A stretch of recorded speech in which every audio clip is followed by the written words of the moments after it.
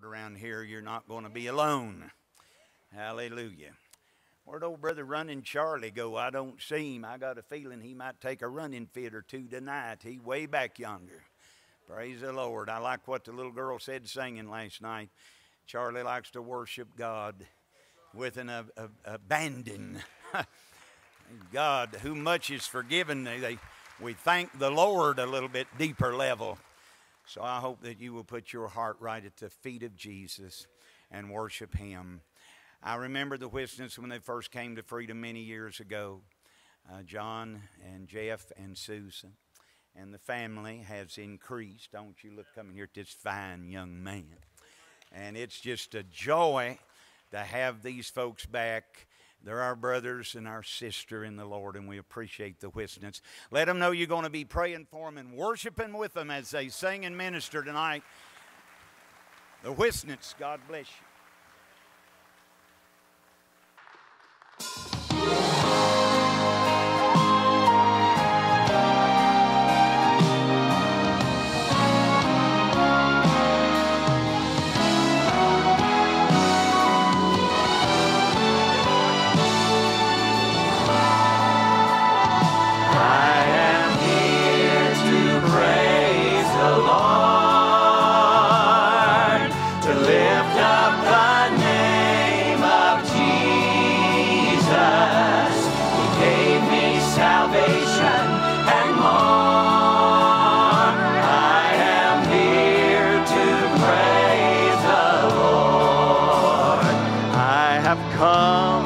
To tell of the joy I have found since I made Jesus my King. For He brought me out from death unto life, and He gave me a reason to sing. I am here to praise the Lord.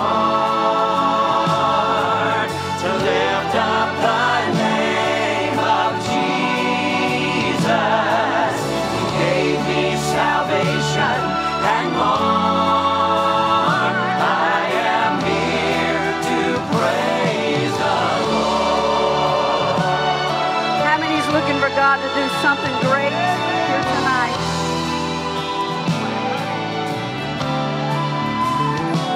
He's given me more than I'll ever deserve, for my sin has all been erased.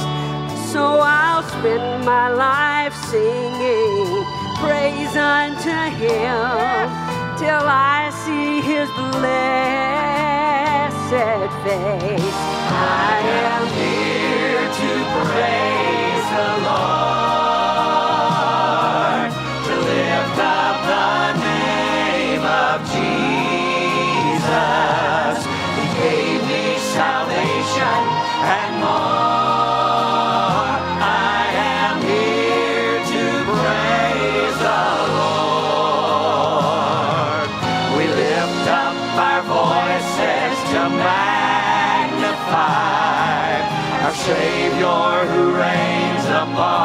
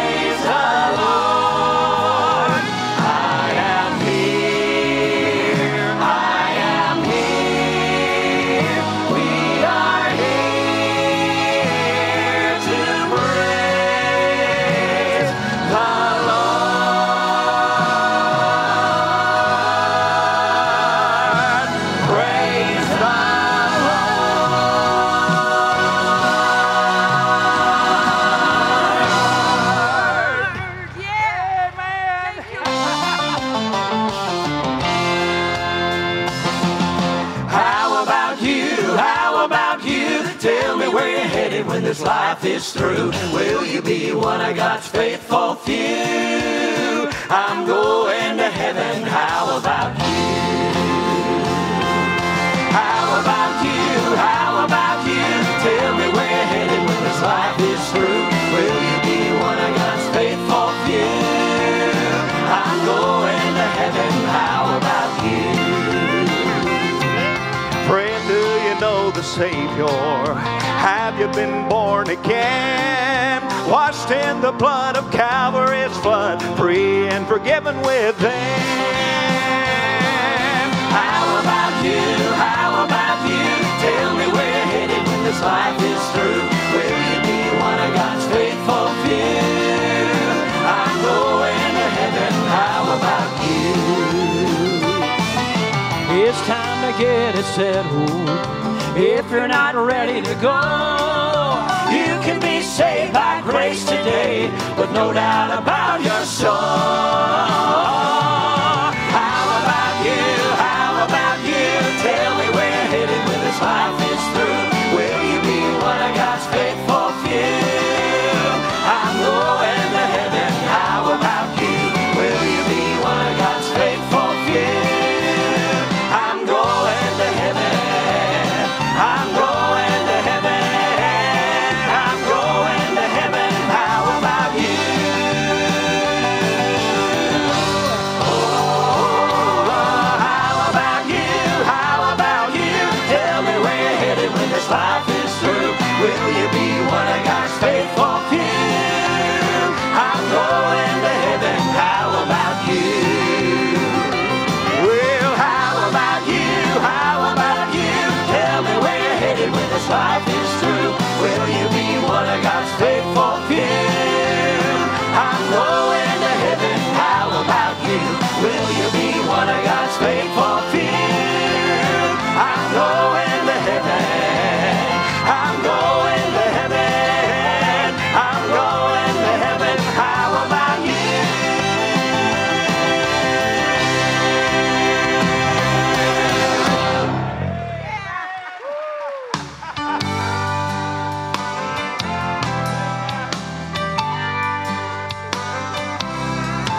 Rocked by waves and howling winds and the storm that threatened them, the disciples sailed a boat on Galilee. They were tired and full of fright. They had fought the storm all night. But then the Master, he came walking on the sea. Be not afraid, for it is I. In the fourth watch of the night, you fought and prayed, but I am here, and it's alright.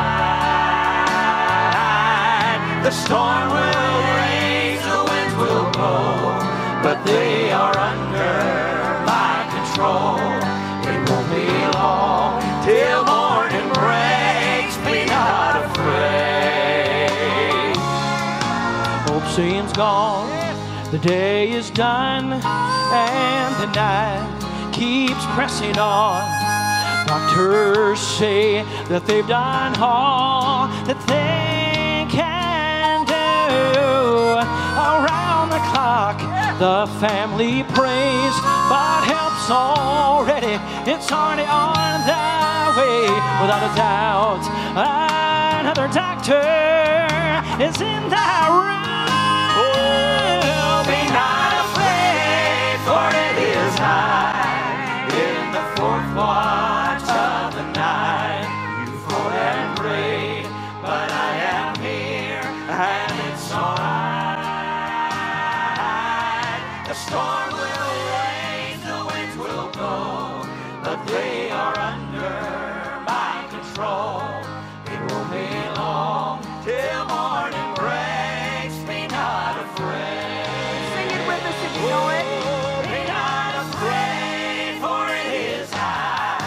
In the fourth watch of the night, you fought and prayed, but I am here, and it's alright. The storm will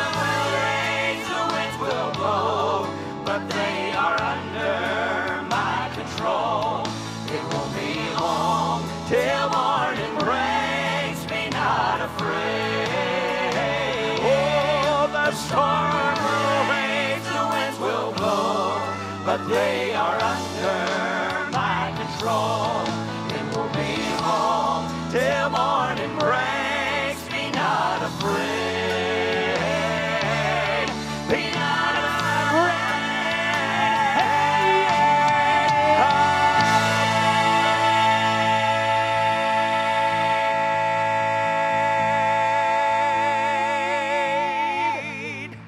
Hallelujah. Oh, that's good news tonight. Somebody needed to hear that. Boy, it's good to be in the house of the Lord. It's good to feel His presence. I'll be honest with you, it's good to be anywhere. There's people and folks that just want to worship Jesus. This is about the 5th time that we have sung since March the 15th. And we're just glad to be anywhere, just to be honest with you. And I love this church, I always have. We were reminiscing, coming on the property, singing in the old building. And I just want you to know, Brother Mike, I love you and I appreciate you. You've been a blessing to us over the years. And we were one of our favorite preachers in all the world tonight. No greater friend. Southern Gospel's never had a greater friend than Dr. Ralph Sexton Jr., and I love him and appreciate him. He's been a blessing to us and to a lot of other groups, and I'm anxious for what the Lord's going to do tonight. I don't want to spend a lot of time talking. I just want to say we're glad to be here tonight. And the song we're getting ready to do, we've not done in a long time, but Susan, I lean on her a lot when it comes to picking our songs and laying out kind of at least a skeleton of a program. And she looked at me coming up here today. She said, I think we need to do this song tonight. The song was written many years ago by Ms. Kyla Rowland, and we've sung it for a lot of years. We've kind of laid it aside. Just as you have new songs come along, you lay other songs aside. But this message is so timely right now because there's somebody underneath the sound of my voice tonight. You're worried, you're scared, you're confused. And I'll be honest with you, you're looking at one. My week's always spent getting ready to leave and go sing the next week. And it ain't happened for a long time. So it's way different. But I just come here to remind you tonight, if you've been walking with the Lord any amount of time, the past is a promise that you're going to have all that you're ever going to need.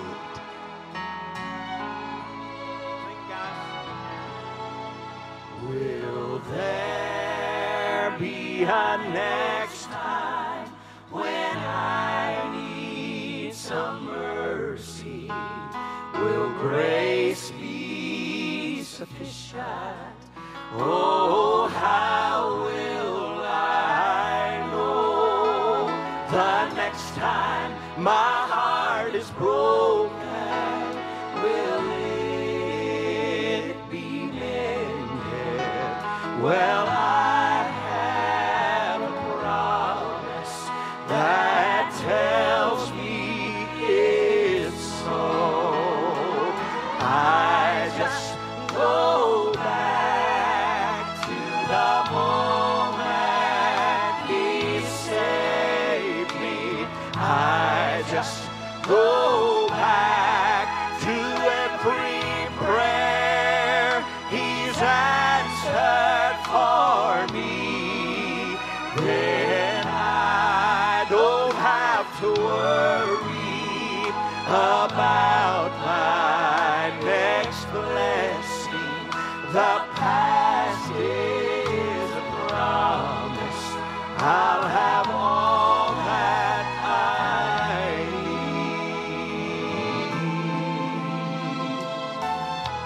need. Did He deliver Moses? Did He comfort Elijah? Was David a part of this promise to be? Did God's Son rise out of Judah? Did He walk up Golgotha? The past holds the power of this promise to me. Will I just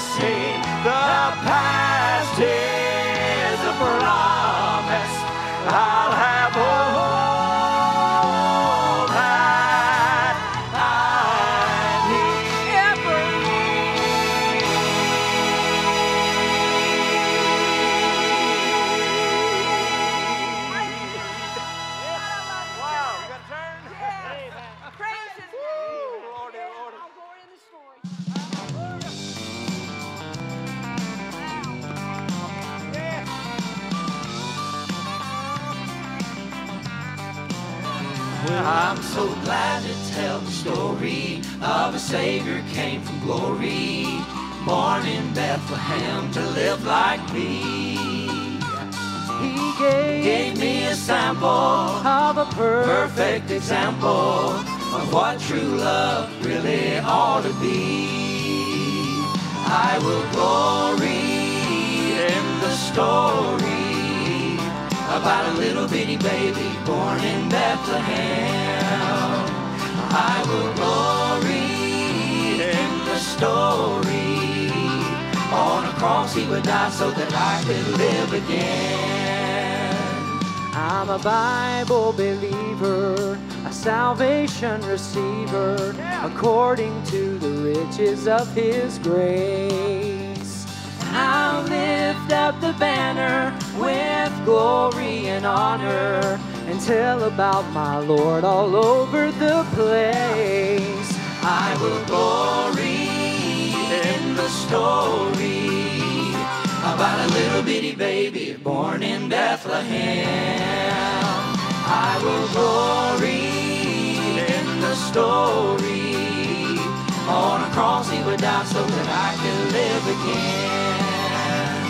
It's not a legend or a mystery, it's the greatest fact of history, that Jesus is the truth, the life, the way. Scholars have denied it, skeptics have tried it, but He lived and He died and He's living still today. I will glory in the story about a little bitty baby born in Bethlehem. I will glory in the story. On a cross he would die so that I could live again. I will glory in the story about a little bitty baby born in Bethlehem. Oh, I will glory in the story. On a cross he would die so that I could live again. Oh, a little bitty baby was born in Bethlehem. On a cross he would die so that I could live. Glory in the story. Well, I will glory in the story about a little bitty baby born in Bethlehem. Oh, I will glory in the story. On a cross he would die so that I could live again. oh, a little bitty baby was born in Bethlehem. Cross he would die so that I could live. Glory in the story.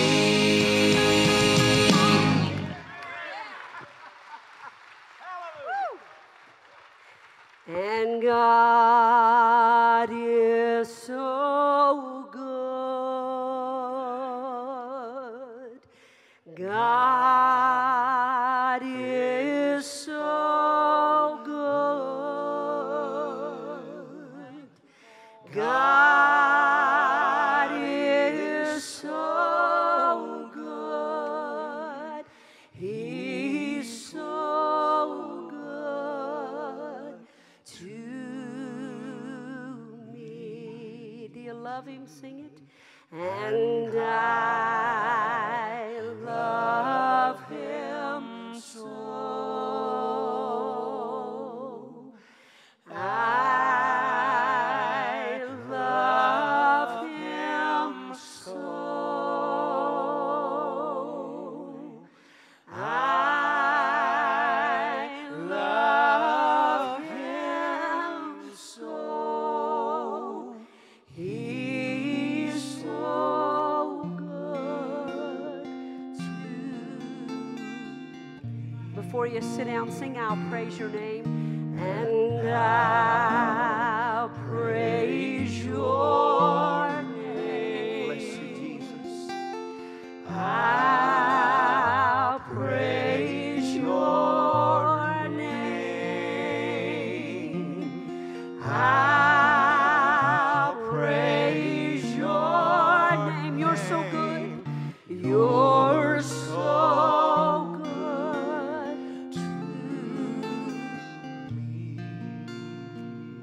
all God's people said. Amen. Ooh, amen. It's already been good to be in the house of the Lord. Amen. And He is a good, good Father. Amen. Yes, yes. Just in the way of prayers for us, Austin has been married 4 years. This is our son, Austin. How many remember when these little boys just were little towheads sitting on the front seat of the church? Austin and Ethan. Austin's going to be a daddy July the 14th if it doesn't come before. So it'll be our first little grandbaby, and Aaron's got one expecting and his second one in October. Wow. So we've got a lot of little babies, and We're not expecting. I'm not expecting. Hallelujah. I want Ethan to sing a brand new song that, my goodness, every time I hear it, it just convicts me and reminds me of how good we've got it. If He woke us up this morning, we're blessed. Right. Yeah, we may be without a job. Yes, some of us are sick. Yes, some of us are trying to get our bills paid, and we are not seeing it happen, but He woke us up this morning. He gave us air in our lungs. We've got much to be thankful for Yes. tonight. And I'm going to say this, the world's watching us. Right. Easy to praise Him when there's no coronavirus,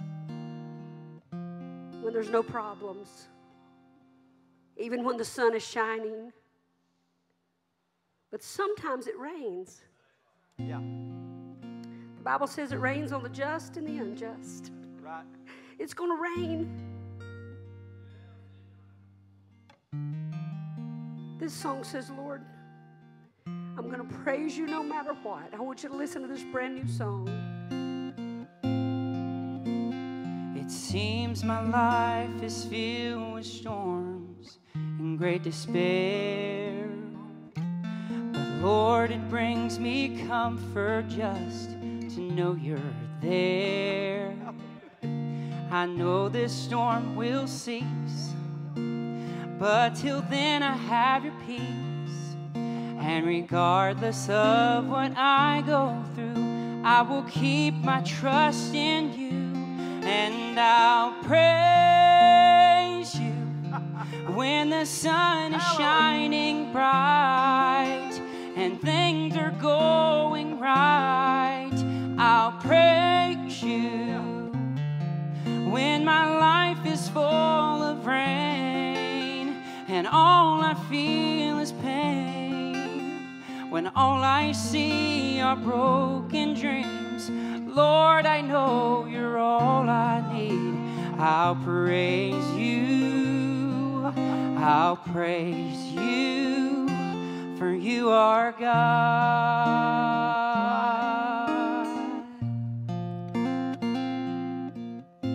Sometimes I'd love to stay out in the sunshine's glow, but I know it takes a little rain to help me grow.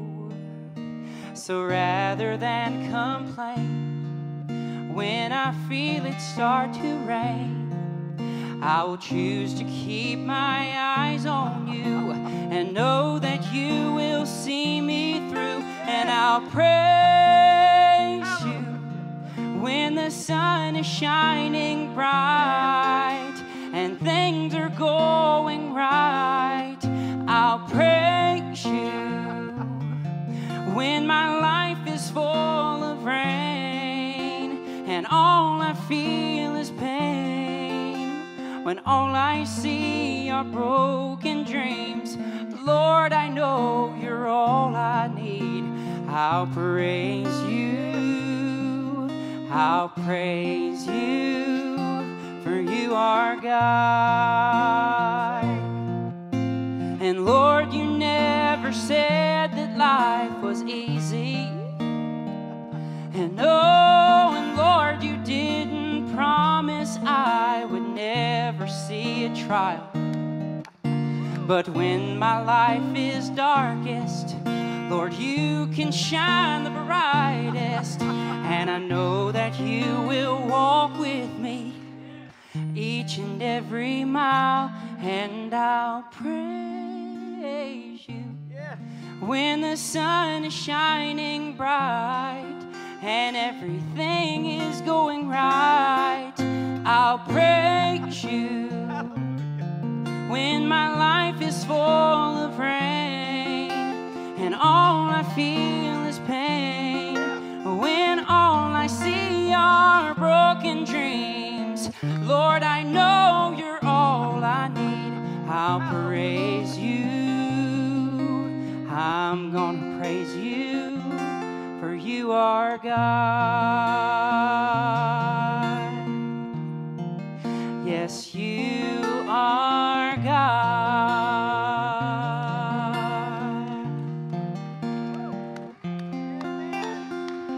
Hallelujah. Good job, buddy. Wow. Wow, what a song. We'll sing one more song and then we'll let Brother Ralph. Cannot wait to hear the message that he's going to bring us. We don't know what tomorrow holds. None of us do. I don't know what's coming about Friday. I know we had a big, I want to say, mess on our courthouse yard on Saturday, and I'm going to be honest with you, it scared me to death. We've got a friend that's a police officer, and it's a lady, and I'm telling you, I started praying a hedge of protection around her, that God would protect her. We need Psalms 91. We need a hedge of protection. Yes. I pray that around my family every day. We don't know what tomorrow holds, but we do know who holds our tomorrow. Yes, amen. And if it all falls apart today or tonight or tomorrow, can we say it's all right? Yes. Because all is well. Amen. To God be the glory. Great things He hath done.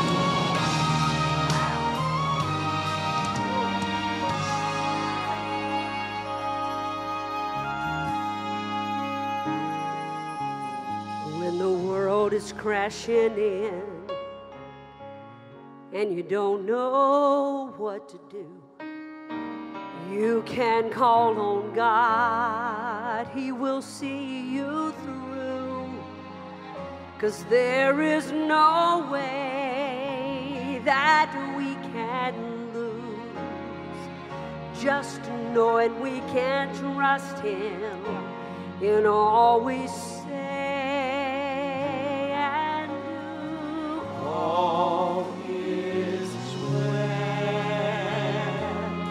All is well. When storms come, we can say, all is well. God is still God. His strength will never fail. All is well. All is well.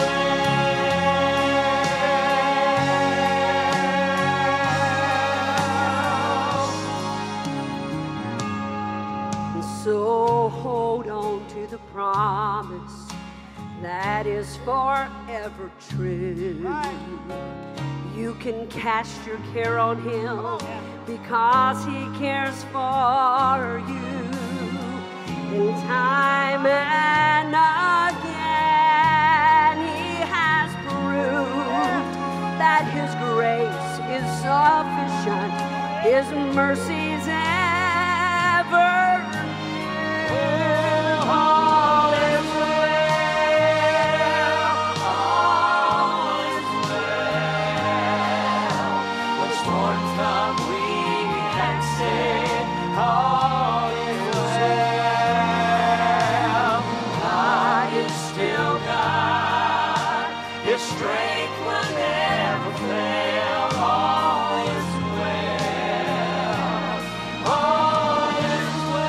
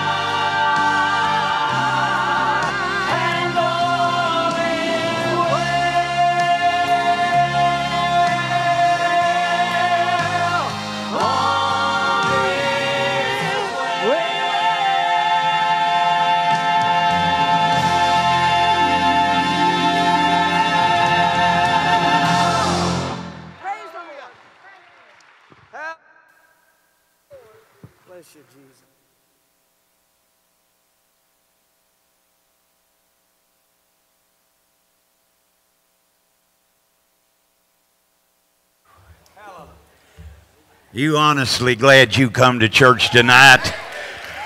Holler amen. Y'all alive out there, ain't you? It is well with my soul. Years ago, I was a student at Liberty University, working at a little church in Brookneal, Virginia. The pastor and the folks told me, said, you're going to go sing tonight somewhere between Brookneal, Virginia and Raleigh, North Carolina. I don't remember the town your daddy had the tent up in.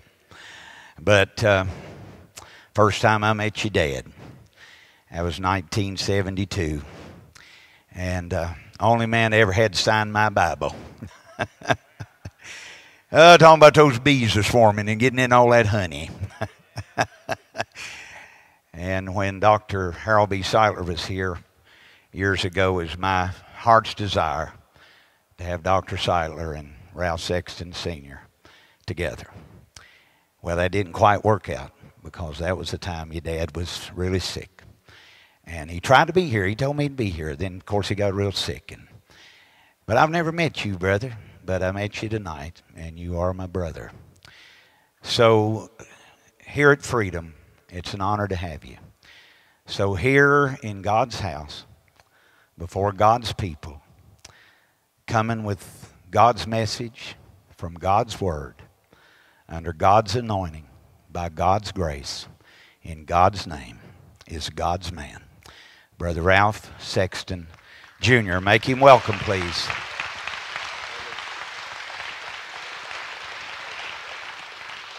Come here a minute. Hey, Pastor, thank you so much for that kind introduction. And I know that Pop wanted to come, and he lost his health and wasn't able to do that. And little honey for the journey was that message he was preaching under the tent. And he and Dr. Seitler and a whole generation there of men loved the Lord, loved his word. And one thing they had in common is they loved the nation of Israel. And they believed that God's timepiece was the nation of Israel. And I was in Israel when the COVID outbreak started. And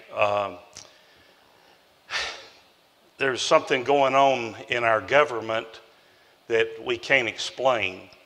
But we do know that the nation of Israel has picked up on the fact that we're at a crisis moment and God controls the affairs of men.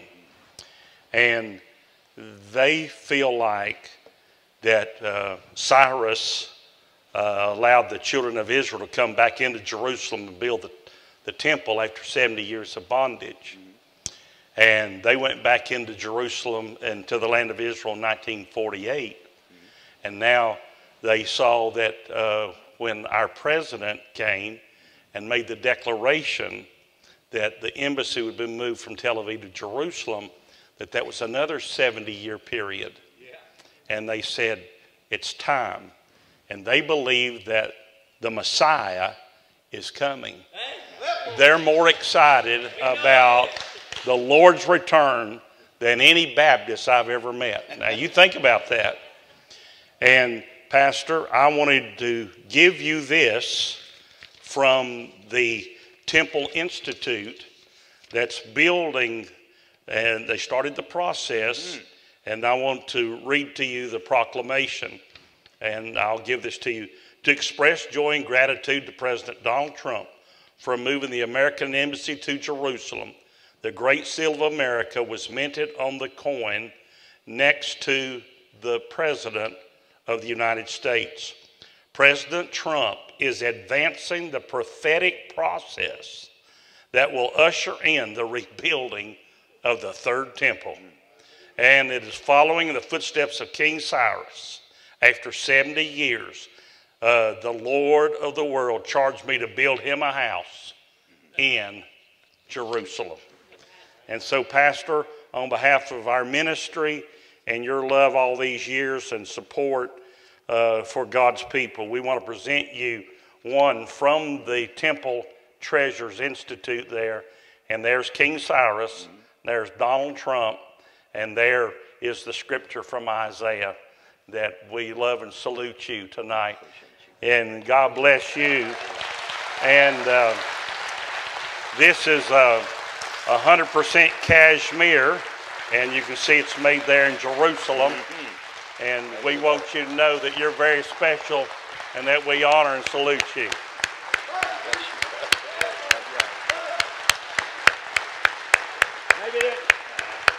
Maybe that's why the devil's fighting so hard all over America and the world. He knows he ain't got much time. But he's defeated and we got victory. Praise the Lord. Thank you. Well, God bless you. We're just honored that we can share that with you. And a lot of Americans don't know what's happening and how fast it's happening. And so they have allowed us to bring some of those into the United States. And I think Colby, there's some back there. And ladies, the Christians the Christian Arabs in Bethlehem and Bethany, those ladies are the one that make those beautiful scarves there in Jerusalem. And they're going through the same thing the Whisnants were talking about, being off the road. Well, they haven't had any tourists come to their shops since March. So they put a bunch of those scarves in a suitcase, sent them to us, and they said if you would just give a donation, that they'll be back there after the service. There's some back there, and if you just want to give a donation, there's some envelopes that say the Israel Fund, and you can just put them in there, donation, and we'll send it to those families. A lot of you that follow our ministry know that we have an Israel Fund. People always wondering, how can I help the nation of Israel? And a lot of you have given in the past. We've bought a beautiful ambulance and presented it to the nation of Israel, and all right on the door it says, "Your Christian friends in the USA." And they allowed us to come up to the Knesset. That's their Washington, D.C. That's their Congress. And we presented them the keys to the nation of Israel, and that drives through Jerusalem every day. And on the door it says, "Your Christian friends from the USA." And then the traffic's gotten so heavy that the ambulances can't get through quickly. They get bogged down. So we bought a medical motorcycle, and it's a fancy motorcycle with a crash cart on the back. And so it can go on the sidewalk, it can go through yards, go up the side of the road, and it gets to the people that's having a heart attack or whatever, and they go through there. And so we bought one of those, and it's down on the coast in the community of Netanya, and it works there near Tel Aviv. And then a lot of you know my precious wife just passed away, and after 52 years of marriage, and so we wanted to do something to honor her life. And tomorrow's our wedding anniversary. What about that? And so we wanted to do something a little special. So they have a yellow ambulance. If you ever see the news sometimes, you'll see them in Israel. And those are mobile intensive care units. And they can do blood transfusions and field operations and deliver babies. And so in March, we presented them the keys to a yellow mobile intensive care unit. And it's got my wife's name on the side. It says, "In memory of Musette Sexton and her Christian friends in the United States." Amen. We want to make sure that witness gets on all that equipment, that it's God's people, that we're praying for them. Always remember, God doesn't tell time with a Rolex or a Timex. He tells time with the nation of Israel. And when God deals with Israel, you might all start packing your bags. We're about out of here. Amen. So this could be the day. This COVID's no accident. All this is happening. We went from the world's greatest economy to millions of people unemployed and out of work, and all of that. I brought a message. Well, I got one right here. When God puts America in timeout. What happens when the nation is placed in a timeout? God's got a plan. God's got a purpose. It's not an accident. And Pastor, for you trying to love on the people and encourage the people, it's an important time. We need our faith more than ever. And Someone said, well, Brother Ralph, didn't they close the churches? Why, no, you can't close a church. We're open 24/7. You are the church. It's not a building. Amen. You are the church. You can't close us. We are the church. And so we've had to call off services and be inconvenienced, but that's to keep you alive, bless God, so we can find another day. Amen. So, but you just be encouraged tonight. Don't be discouraged. Some had called today wanting to know on Bible prophecy, and some had called about being able to be in the service tonight, and they have changed everything in their county today. A lot of East Tennessee, I'll tell you more about that at the end of the service. They got a lot of rapid changing events and people that were planning to come, even some churches, and they had to change their plans even this afternoon. But here's what is happening, ladies and gentlemen. God has got the church at an intersection that we need to realize that it doesn't matter what kind of car you got in the parking lot. It doesn't matter how many bedrooms you got at the house. Doesn't matter how many stocks and bonds you have or how many acres of land you own. What matters, are you ready to meet the Lord? Because this thing is winding down, and we need to be ready for the coming of the Lord. And I want you to take your Bible, turn with me to Matthew 28, and I want to read to you a verse or two in just a moment. But you say, well, Brother Ralph, where are we? I want to answer that question I got today, because some wanted to know where are we prophetically. And I'll answer that, and then I'll get to this message. If I had to answer in prophecy, I love studying Bible prophecy. Bible prophecy does 2 or 3 things for you. I've been begging Pastor for years, let me come up here and take 2 or 3 nights, tell you how close we are to coming to the Lord. Thank God I finally got up here, amen. So I'm trying to fill my dad's boots, amen. Here we go. But number one, if you believe the Lord's coming, number one, you want to be right with God. If you believe the Lord's coming and he could come tonight, you want to be right with each other. Number 3, if you believe the Lord's coming and he could come tonight, you don't want to leave anybody you love behind. It'll make you a soul winner, and it'll make you a prayer warrior. And you need to know, if we open our Bible, where are we prophetically? Well, we're in the book of Jude. That's where the church is tonight. We're in the book of Jude, right before the revelation of the Antichrist. You say, well, Pastor Ralph, do you believe it's that close? Well, I'm going to start right here with this fern, and I'm going to let this be Genesis chapter 1. And I'm going to walk to that other fern, and that's going to be Genesis chapter number 12. Genesis chapter 1, I've got the creation. In the beginning, God created the heavens and the earth. Genesis chapter 2, I've got the creation in animation. In Genesis chapter 3, I've got Adam and Eve in the garden, and I've got the fall. Genesis chapter 4, I've got Cain and Abel. In Genesis chapter 5, I've got the sons that we find of Adam and of Eve, and the history, the lineage that's there.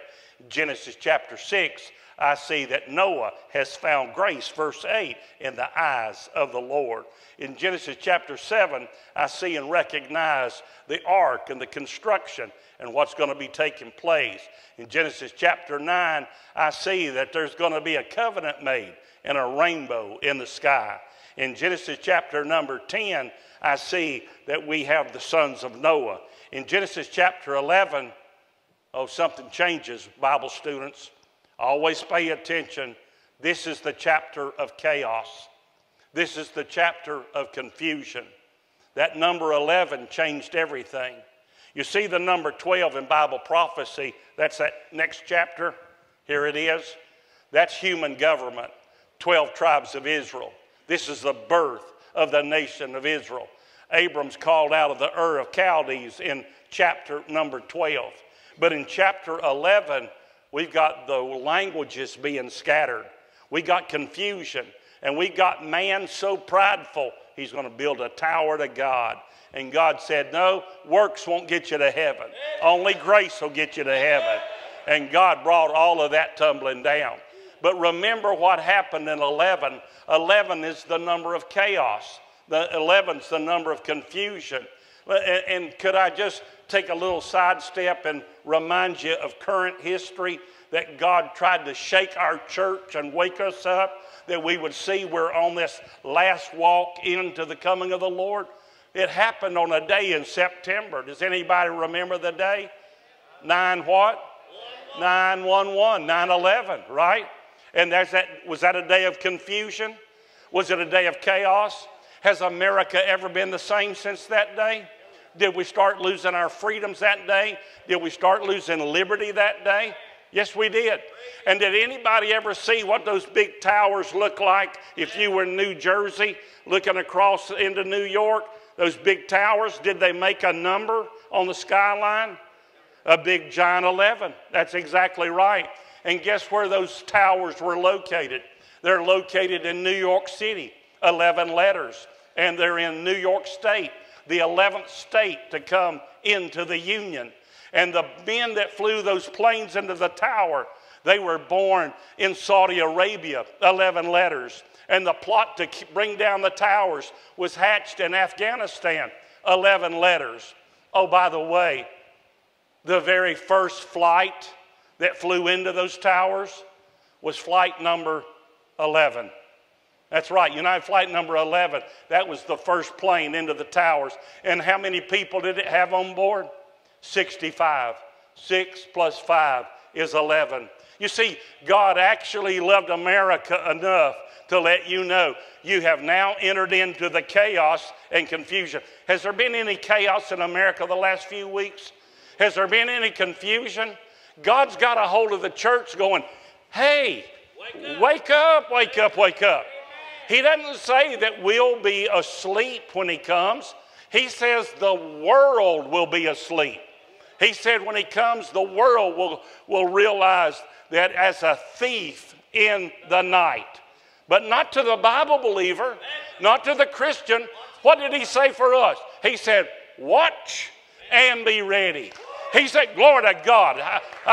He likes it when we even say get ready, because he wants the church to be alert and to be awakened. And church, you cannot go to sleep on these last few days before the Lord comes. You've got to stay close. You've got to pray. You've got to sing. You've got to shout. You've got to live in the victory. And we can't live in retreat. And from Genesis 1 all the way up to Genesis 12, that's 2,000 years of time. Now, if this now becomes what? Genesis 12, and I walk up, now I'm going to walk through here, and I'm going to go through the book of Genesis, Exodus, Leviticus, Numbers, Deuteronomy, and I come right on up in here into the New Testament, and now I'm at Acts chapter 2. Genesis 12 to Acts 2, 2,000 years. What about that? And then if I start here in Acts chapter 2, and I walk up through here, and I go up here, what's that? Oh, that's Freedom Tabernacle right there. Look, right there. That's right before the day he comes back. Do you see? And that's another 2,000 years. What does the Bible say? A day with us, the Lord is what? As 1,000 years, and 1,000 years as a day. And how many thousand years did I just have? I had here 1 to 12, 2,000, 12 to Acts 2, 2,000, Acts 2, till tonight, 2,000, 2, 4, 6 days. Huh? 6 days. And then on the 7th day, what did he do? And what's on the other side of this? The millennial reign of Christ. Glory to God. Do you see how close we are?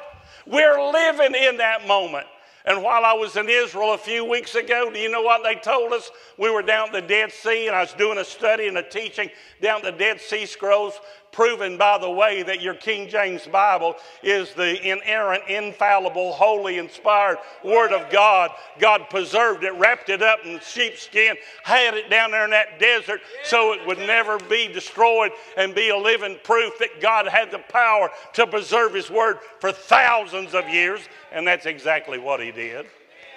That we'd have it tonight. And you know what they told us while we were down there? They said they just discovered there's enough potash in the Dead Sea, fertilizer, to fertilize every farm, every garden, on every continent in the world for 1,000 years. What? Oh yeah, because we're going to have 1,000 years to rule and reign with him, and you're going to grow big tomatoes and greasy cut short beans, and you got to have some fertilizer for your garden because he's going to let a silver queen corn really do good over that next 1,000 years. Do you understand? We're living in the middle of this. And God don't want you to be in defeat. He don't want you to be discouraged, and he didn't want you to be distressed.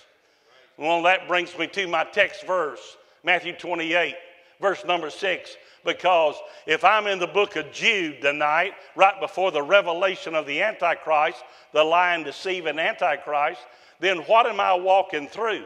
I'm walking through the valley of the virus. That's where I am. The virus is changing the world. And the virus has got this whole world in a spirit of fear and anxiety. And what we're doing is we're walking through the virus. We're walking through that valley. Do you notice in Psalms 23, verse number 4, he said, yea, though I stay in the valley. Yea, though I camp out in the valley. Yea, though I build a temple in the valley. He said, yea, though I walk through the valley. We didn't come to stay. Bless God, we're going to the house. But on the way to the house, you may have to go through the valley of the virus. Now, what makes the difference is what happens here in verse 2 of Matthew 28. And behold, there was a great earthquake, for the angel of the Lord descended from heaven and came and rolled back the stone from the door and sat upon it. And his countenance was like lightning. Isn't that something? And it says that his raiment was white as snow. And then notice what happens here. And for the fear of him, the keepers did shake and became as what? Dead men. And the angel answered and said unto the woman, fear ye not, for I know that you seek Jesus, which was what? Crucified. And here's our text verse. He is not here, for he is risen. As he said, come see the place that the Lord lay. Don't you like that? Come see the place. Out of all the religions in the world, you are the only religion where your founder is alive and well. Think about that. The only one. When you begin to read about what God's doing, and you begin to read about what the virus has done, and we see the America paralyzed, we see the city shut down, we see the economy, cruise ships have been docked since March, airplanes are parked out in the desert. They say it may take 10 years to get air travel back up to where it used to be. And in the first 4 weeks of the COVID crisis of America, we had 22 million people unemployed in 4 weeks. We're now over 40 million people unemployed. It's been unbelievable. And we're seeing that this valley of the virus has a devastating impact. And I got to thinking about, have I ever seen anything with this much impact in my life? And the answer is obviously no. I've never seen anything like this. But I have seen an influence of death that was powerful. I was traveling with my dad. We were with Dr. Billy Kanoe, and we had been in Israel, and we decided that we would go down to and drive in a bus, go down, and we'd cross the Suez Canal, and we would go into Egypt. And so we were going down there to study and to work on scriptures and stuff, and we were talking along the way. And as we were going, we got outside of Cairo, Egypt, and all of a sudden I saw to the right of the bus and to the left of the bus, I saw little houses and buildings. Some of them were not much taller than this soundboard here. And yet it was a little house, and it was beautifully painted and decorated. And then on the outside of the bus, along the side of the road, there were people living in cardboard boxes and 50-gallon drums cut in half. And people had taken thorns from the desert and they'd stretched animal hides over them. And that was their home. But right on the other side of this fence was acre after acre after acre of little houses and buildings, and some of them multi-story and beautifully painted and manicured. And after 4 or 5 miles of that, I said to the guide, I said, what on earth is this? People are living in poverty and all these empty buildings on the outside of the roadway. And she said, oh, Dr. Sexton said, that's the city of the dead. Said it's 25 square miles of empty buildings. She said if their loved one dies, they have to build a house for their spirit. And said they'll live on the side of the road to get enough cinder block and concrete to build a house for the spirit of their mother or their grandfather. And said, but they're living in fear and they're living in poverty, and yet all this beautiful stuff is empty on both sides of the road. And I got to thinking about how the devil's a liar and how the devil doesn't play fair. And if somebody just stop on the side of the road and say he's alive and they are in eternity, and you don't have to build them a house because they're not going to live in it to be absent from the body, you're going to be in the presence of God or you're going to be in the presence of someone else. And you need to know what the Word of God teaches. And so when I began to think about what was taking place, and I thought about that cities of the dead, we face a virus right now. And think about what happened to us. The Chinese got so angry at our president because he was not being buffaloed with their military, and he put on the trade deal. They said, he's got the big economy, he's going to get elected again, we've got to do something. And the Wuhan virus was left out. And here's what's frightening, ladies and gentlemen. If this is the city of Wuhan and their biological lab is there, when that got out and the people started dying all around it, they went out and put a corridor around the province, and they kept all it from going to their people. But in the middle here is the international airport. They kept that open, and they let that virus fly around the world so that the whole world would taste. And in December, January, and February, over 400,000 Chinese flew to America in those 3 critical months and took it to New York and took it to L.A. And ladies and gentlemen, in my humble opinion, it was an act of war. It killed Americans. And you know, it's unbelievable what happened. And what we're living through today, you think about it now, the suffering, and we've got churches and friends that are going through unbelievable things.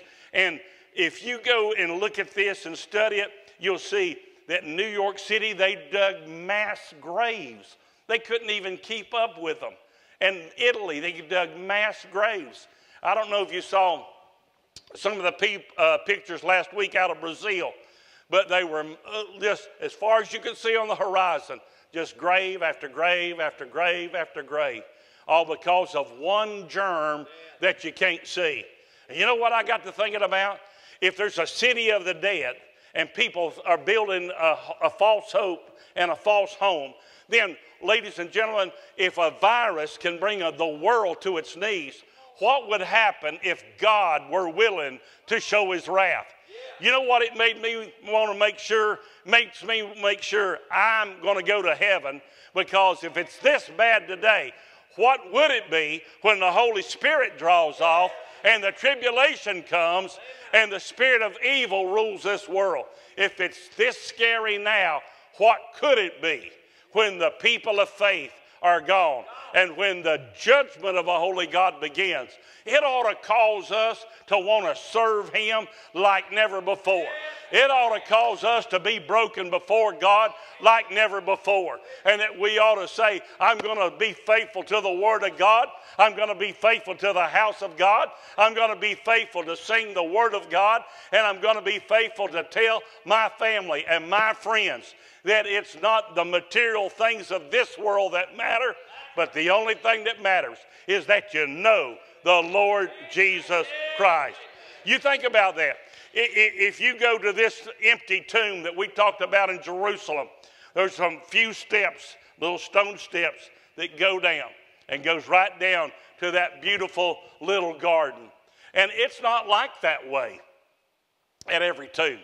You know, if you go to William Shakespeare's tomb and you'll go to his at Stratford-on-Avon, you'll see there is a description. Here lies the dust of that genius writer. If you go over and to the Middle East and you go to Muhammad's tomb, and you'll see it adorned with diamonds, and you'll see that inside there are the bones of Muhammad. And if you go to Mount Vernon and you go to the tomb of our first president, George Washington, you'll see inside there are the bones of our founding father.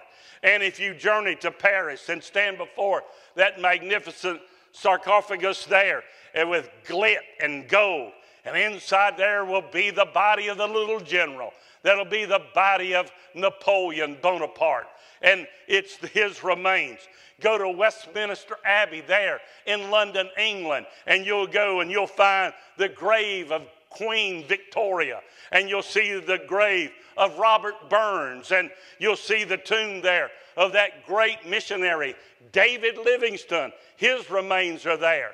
But you know what? Those people in Africa that loved him, that he took the gospel to, before they sent his body back to England, they opened his chest and they took his heart out. And they buried his heart in Africa. And they sent the old clay tabernacle back to London because he had a love for God and a love for people. And when you get to these tombs, all you're going to find is where someone used to be alive. And you'll see the dust of a decaying body, or you'll see, my friend, the bones that are left there in that grave. But what you need to remember with me tonight is the fact that if you love the Lord Jesus Christ and you love Him and you go to Jerusalem, it's not like if you go to Buddha's grave. What are you going to find? You're going to find Buddha bones. But it's not that way. When you walk down those steps in Jerusalem and you go up there, there's just a little old sign on the door. It's not very big at all, about the size of my Bible. And it just says, He is not here. Amen. Come see the place where the Lord lay. Hey, there's no grave like that anywhere in the world. It's the grave of our Lord and Savior, Jesus Christ. Ladies and gentlemen, we don't have to be afraid of death. We may be walking through the valley of the virus, but we don't have to be afraid as we walk through the valley. We don't have to chew our fingernails off to the elbow. We are living in the land of the free, the home of the brave, and if you've been born again, you've got the comfort of the inerrant, infallible, holy, inspired Word of God. There's nothing like it anywhere else. I thought about a friend of mine in my church, and I got a phone call one day, and his precious wife said, could you come to our house? And I went. And Maria greeted me at the door, and she said, Pastor Ralph, can you come in? I need to talk to you. And I said, sure. Her husband's one of our deacons. She said, I found out today that I've got cancer. Said, I've been in a battle for several years, but I haven't told anyone. And said, but I found out today when I went to the medical center that I can't receive any more treatment or help. And looks like I'm going to go home to be with the Lord. And I couldn't believe it. You know how it just sort of takes your breath. I said, well, we'll pray. We'll believe the Lord. And so her husband, so precious, he called me about 2 weeks later and he said, Brother Ralph said, they've got an experimental drug at Duke, and said, I've twisted Marie's arm. She wants to go to heaven so bad she can taste it. And I said, you ain't taking off and leaving me. Said, we're going to go to Duke. And said, I want you to pray that they'll be able to help her. And so they took off. They went to Duke. And 2 days later, my phone rang, and it was Mission Hospital. And they had a son named Billy. He's 10 years old. And it was Billy's older brother. And I could hear all this noise in the background. You know how you can hear the background noise. And then I could hear this little painful cry. It's just crying out in horrible, horrible pain. And he said, Pastor Ralph, he said, can you come to Mission Hospital? He said, it's Billy. He's really sick. And I knew his mom and daddy were at Duke. And here's little Billy, 10 years old, and he's critically ill. And I got to the hospital, and when I got to the emergency room, I could hear that child crying out in the emergency room with pain. And I got back there, and they had him on a papoose board trying to hold him from the pain that they were trying to get an IV and everything into him. And the doctor walked out, and he said, are you Billy's pastor? And I said, yes, sir. And he said, Pastor, I've got some terrible news I need to share with you. He said, Billy's got a brain tumor about the size of an orange. I said, what? I said, his mama's at Duke getting experimental treatment. He said, I know. I just found that out. He said, the only chance this boy's got to live, I'm going to put him on a helicopter, and I'm going to fly him to Duke. I said, you're going to fly that kid on a helicopter to Duke where his mama is? And he said, I have no choice. It's such a complicated surgery. We might can buy him some days, but we can't do it here. And so, sure enough, they put that little boy on an air flight and got his mama out of the treatment center she was in, put her in a wheelchair, and rolled her down to the helicopter pad to meet her little boy as he came out. He went into emergency surgery, and God was merciful, and they gave him some months to live that he could be with his family. And you know what happened? We got everybody back home. And about a month later, I guess it was, Marie called and said, Billy's having a bad day. Can you come out? And I said, absolutely. And I went out and I said, Billy, what do you want to do, buddy? And he said, will you play trucks with me? And I said, absolutely. So we got in the floor, and he had these little remote control motorized trucks, and we were playing trucks. And he was driving his, and he'd climb up and jump, and we were just having a big time. And he said, have you heard the good news, Pastor? 10. I said, no, Billy, what's the good news? He said, I'm going to heaven. I said, you are? He said, yeah. He said, Mom and I have been talking about it. Said, every night we lay in the bed. Mama's going too. Said, but we just talk about it. Said, do you know what, Pastor? Do you know anything about heaven? I said, well, I know a little bit, but I probably don't know what you and Mama know. And he said, no, it's better than Disney World. I said, you mean it's better than Disney World? He said, it's better than Disney World. He said, the streets are made of gold, and everybody's happy, and nobody's sick, and we all get to see Jesus. He said, I don't know about you, but I can't wait. You know what?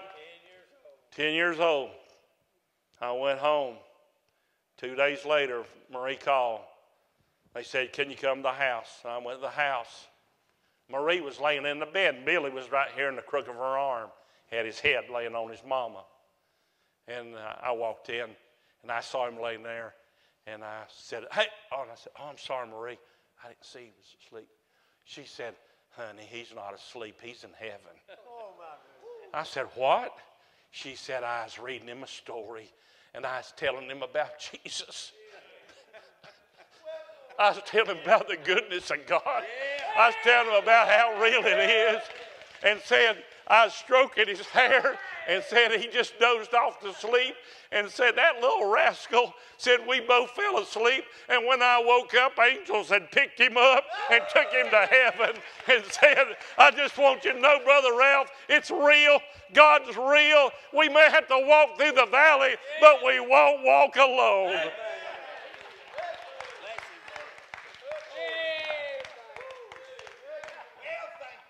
3 weeks later, her husband called me and said, Pastor, can you come back to the house? I said, sure. And I got the house. Marie was laying in the bed. They'd moved a bed in the living room so she could be with everybody. And I walked in there, and he was standing over. His tears were dripping on her face. And she said, honey, you're raining on me. And he said, I can't help it. And she said, Pastor, would you tell him to quit crying? I'm going to heaven. Said, have you heard about it? I said, you and Billy are wearing me out. I can tell you that much. And she said, it's so beautiful. Said, I got a little glimpse a little while ago. Said, I thought I was almost in there. Said, I could hear him singing, and I thought I was almost in there. And said, he kept saying, don't leave me. And said, he keeps bringing me back. Said, would you talk to him, Pastor? And I went over and I put my arm around him and I prayed. And you know, in a matter of a few minutes, she took that last sweet breath of air. And the next breath was healed for time and for eternity. Because to be absent from the body is to be present with the Lord. And that's not a fairy tale. That's not Steven Spielberg. That's not Hollywood Presents. It's the inerrant, infallible, holy, inspired Word of God. That when you're in the valley of the virus, you don't have to be afraid, and you don't have to live in fear. You can trust the Lamb of God, and you can believe His holy Word. It's real, and it's the Word that we're going to live by and walk by in this day and hour that we're in. I want to share something else with you before I close, and I want to tell you, I mentioned that tomorrow is my wife and I's anniversary. And we fell in love the first time she saw me.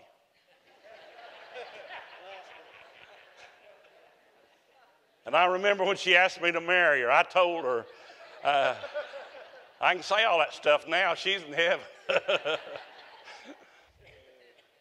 But we did. We fell in love as teenagers, and we were in college together. She was a year ahead of me in college, and we fell in love. And I remember the first time I saw her, she had on a mint green skirt and a woolly sweater and had on Bass-Weejan shoes.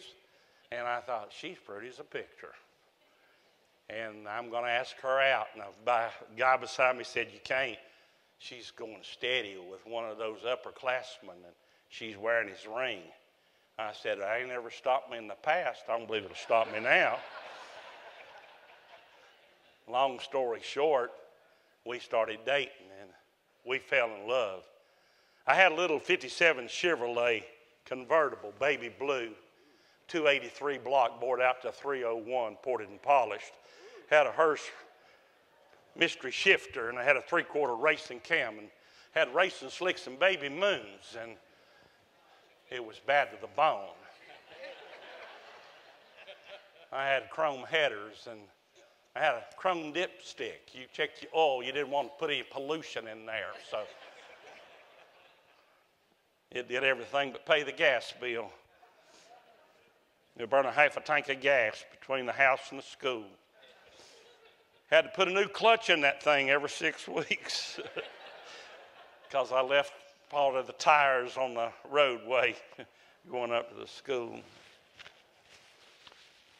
I was known and loved by all the highway patrolmen in our area.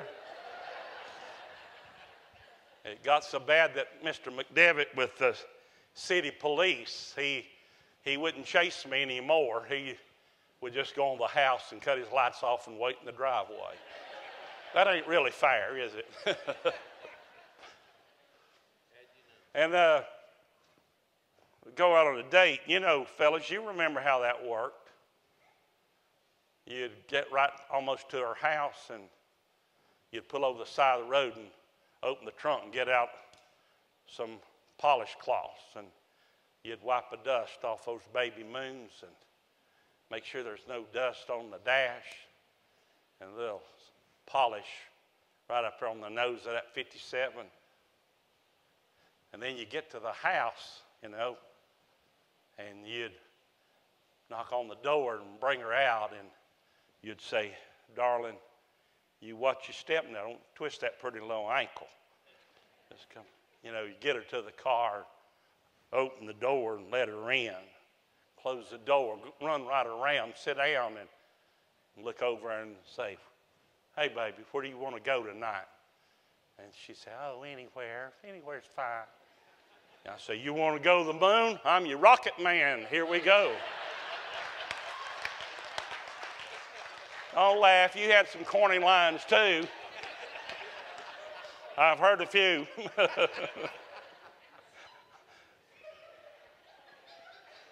Oh, Lord.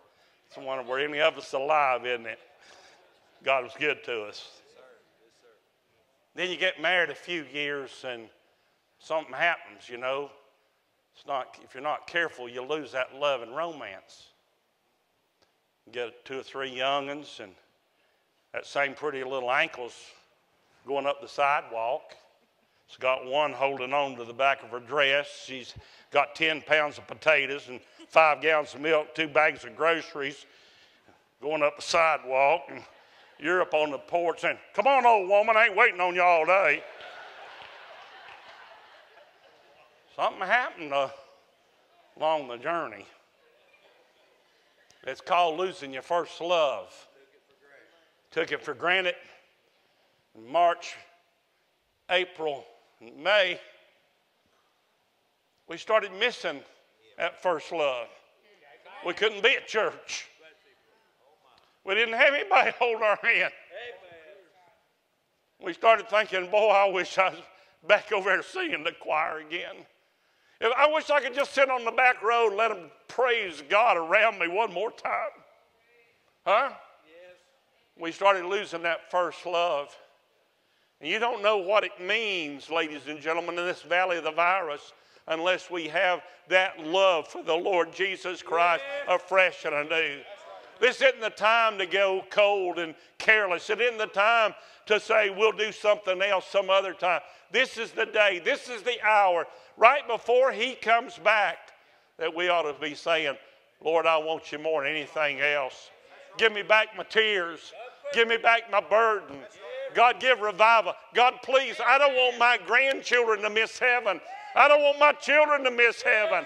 I don't want people I love to go through the great tribulation. Oh, God, give us one more revival. Give us one more time. Give us one more chance to have that revival of love among God's people. You say, Pastor Ralph, is it real? Yeah, it's real. Yeah. You mentioned my dad a moment ago. He went on to heaven. I preached his funeral.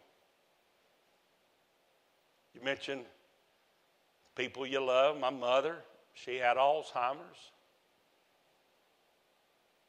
I remember the first time I walked in the nursing home and sitting back there with her, and she's eating, and that fork got halfway to her mouth.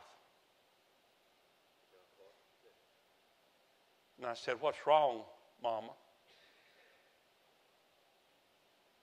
And she just looked at that fork and looked at me.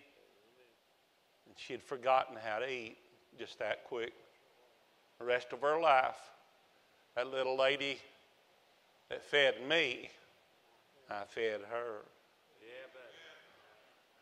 Huh? Yeah. Serving Jesus is all that matters. This life's too short. We had 9, 10 groups there at the church singing during this Southern gospel. And you know the night you sang that song, Ethan, that night? We heard from England and Germany and France. And you know what happened? all across this country the words of that simple song. That people are brokenhearted. They need that comfort. They need that help because everything they trusted's gone. The government couldn't help me. My money couldn't help me. My car couldn't help me. My popularity couldn't help me. Is God real? Is He there in the time when I'm in the valley of the virus? Yes, He is. He's real and He's available for you and for me. That same sweet girl that I fell in love with got sick. The last 10 years of her life, she was so sick.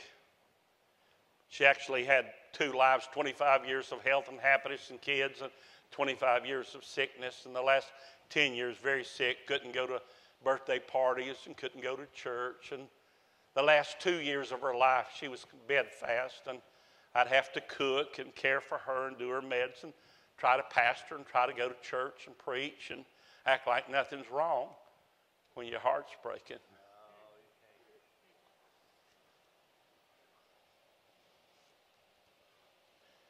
And I came in one night from preaching. She had that little hand up. She was praising God on that sick bed. I said, what's going on? She said, I don't know if God's going to heal me or not. But said, if not, it's still all right. I said, what are you talking about? You know you're going to get better. She said, well, I don't know. But she said, God is, and all is well. I said, what? She said, God is. He is a very present help in the time of trouble. He is my refuge. He is my solace when my heart's breaking. She said, God is, and all is well. And Kobe, she went down and down, and you remember the morning she was so bad at the hospital, and you boys were in the yard. They didn't know the news we'd got during the night. And those boys, they were there helping me, and they got under the kitchen window and sang to me. You remember what you sang? What? Because He lives. I can what? I can face tomorrow. And we were having to go face something that day. We got there to the hospital, and she had died 3 times the night before, and they brought her back. The doctor said she's probably got damage that if she came back, she wouldn't know you, because she had full cardiac arrest 3 times. He said, but I tell you what, he said, we'll find out with your permission. And they took away some of the medicine, started bringing her up. And I'm standing right at the doorway, and he's there with a couple of nurses. And he said, Mrs. Sexton, she's on a ventilator now because she's been brought back 3 times. He said, Mrs. Sexton, can you hear me? And I looked over, and she nodded her head. He said, oh, that's good. She hears and she understands. Said, that's a miracle. That's amazing. He said, Miss Sexton, can you move your hand and wiggle your fingers? And she wiggled her fingers. He said, I can't believe that. He said, I don't think I've ever seen anybody that's had that kind of trauma. He said, can you move your leg? I saw the end of that sheet move a little bit. He said, do you understand you're on a ventilator? She nodded her head. And he said, do you want to talk to her? I said, does Jesus wear sandals? You know I do. I got her up right next to the bed, and I said, baby, I got her hand. I said, the whole family's here. All her children, all her grandchildren, church friends, all the associate pastors, everybody loved her, that could get it. We're all in there. I said, do you know how sick you've been? I said, is there anything you want at all, darling? And she pointed to that trait. She went, I said, oh, no. No. I said, that's keeping you alive. She went, I said, baby. I said, no. I said, you've had cardiac arrest 3 times. We don't know if your lungs are strong enough. That ventilator's keeping you alive. I said, you may not be able to live on your own. And she squeezed my hand and she went. I said, oh, baby. I said, I love you and I can't. And she did like that. And I got close and she tried to kiss me.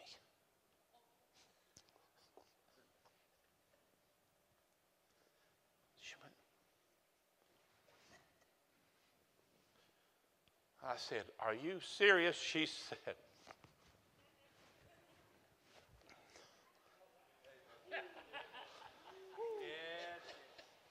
She said, I'm a winner either way. She said, if it don't work, I'm going to heaven. She motioned to pull that vent. In a little while, they pulled that vent out, and she smiled. And then I love to hear her snore. She'd snore like a kitten, you know, just so easy. The next minute, I heard her shift gears. And she just relaxed. All that equipment's gone, everything. She began to snore. And I turned around.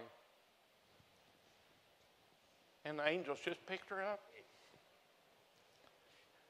And she went right to heaven. And the last thing she told me, that's pretty good preaching. God's real. We may be in the valley of the virus, but we're not alone. And this isn't just something that works in Sunday school in a class. It's not just something in a song. It's not just something the pastor says. It's a book we can live by, and if we have to, we can die by. It's the Word of God. You be encouraged tonight. You be a person of faith. And if God's speaking to you, you may want to come to this altar tonight. You may have a burden on your heart. You may have somebody you're praying for. You may have a situation in your life that you can't fix. But we know the God that can fix it. You just be tender-hearted to Him. Let's stand and bow our heads. You just come if you want to pray for someone. Maybe you're not sure you're saved. This would be the great night of salvation. Maybe you need to come tonight. You've wandered away and gotten cold and careless. You come. This could be the time. This could be the day. Maybe God's wanting you to pray for